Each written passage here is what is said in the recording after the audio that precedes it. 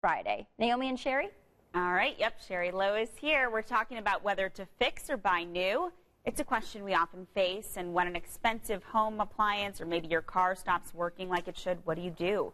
Sometimes it is worth it to just shell out the cash and replace it. But how do you know? That's why Sherry's here. She answers all of our important life questions, and today we're talking about whether it is worth it to really just buy it from scratch or do a repair. Right, exactly. And you know, sometimes we're just not sure if we should go ahead and bite the bullet or not. Maybe the washing machine is making a funny noise. Should we have it checked out? Should we replace it? What should we do? So that's what we're going to try to answer, filtering through 5 questions you need to ask yourself. Okay, first question to ask. Is it necessary? So yes, you need to replace your car if it's a danger to you, your kids, your family, the other people on the road, but probably not a need to replace it if you just want comfier seats and a moonroof. So asking that question first, is it necessary for me to replace this item? Can I go without it? Something minor like a microwave may not be a necessity if you already have an oven and a stove.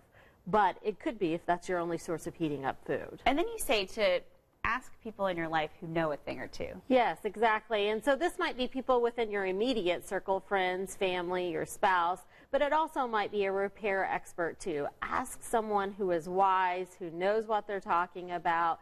Get a professional quote or 2 or 3 to make sure that you're getting the best deal and the absolute, best plan of action for your finances. And of course, you always have to think about whether or not you even have the money in your budget to buy it new. Right. This is why emergency funds are so important. And even beyond an emergency fund, I often advise people to set up what I would call a sinking fund for cars, homes, home appliances, because it's not a question of if you're going to need to replace those things someday, but you will eventually because everything wears out.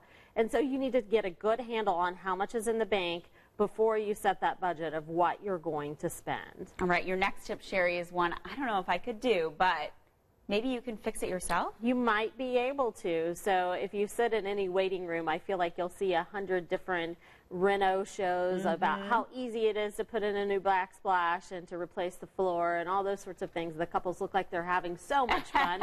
Are they? But yes, right? It's all cut. But for some of us, that's not the best choice. If you're going to end up making 5 or 6 trips to the home repair store in one day, if you're going to uncover more problems that lead to more repairs, it might be a better idea not to do it yourself. However, if you do have that skill set, dive in, go for it, save those extra dollars. And finally, really crunching the numbers and figuring out if it's worth spending now or continuously paying for the fixes. So, some things are going to cost you more money in the long run. So choosing to pay the upfront dollars right now to fix your brakes so that they don't go out when you're on 465 is a really good idea. So I know it hurts in the short term, but asking that question of what will this cost me in the long term if I don't choose to do this right now. We had to trim a tree recently, a very expensive process, but it's better than having a limb in our living room while we're watching Netflix. So, you